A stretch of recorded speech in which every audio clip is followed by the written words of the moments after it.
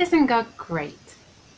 He's given me a home, friends and family, a car, cupboards full of food, shelves full of books, birthdays, more shelves full of movies, a wardrobe full of clothes, lots of art supplies, a sense of humour, arms and legs, this spinny chair, a television, just enough glitter, beautiful sunshine, internet, and so much more.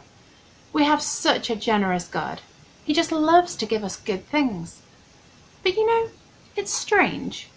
Even though the Bible tells us that every good thing we have in this world is a gift from God, it can still be so easy to forget that and start arguing over what's mine and what's yours instead of giving and sharing what God has given us.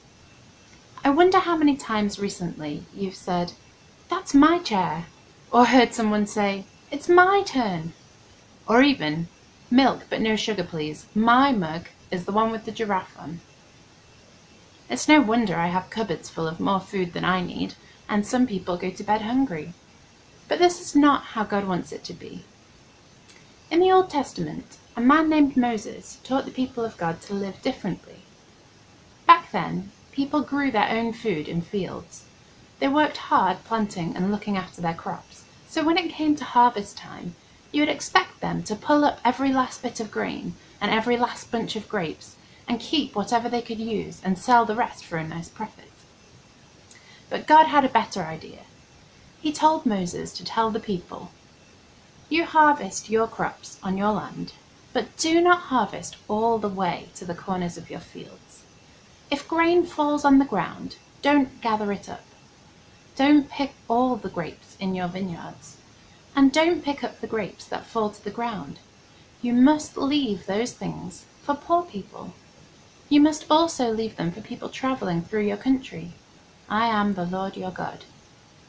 That's Leviticus chapter 19, verses 9 to 10. Wow, just imagine if we lived like that today. That's like if supermarkets had one aisle where nothing had a price tag and people could just take food if they couldn't afford it. It's hard to imagine a world where everybody shared and no one was in need. But every time we say, "You can have it," or No, after you," we get a little bit closer to that world. So I'm setting myself 2 challenges this week, and you're welcome to join me in this if you like. Firstly, I'm going to make a list of things that God has given me and say, "Thank you." And secondly, I'm going to look for opportunities to share what God has given me. It could be as simple as saying, "You can have that last chocolate," or "It's okay, I'll sit somewhere else," or "You can have the next go and I'll wait a bit longer." Let's be generous as God is generous.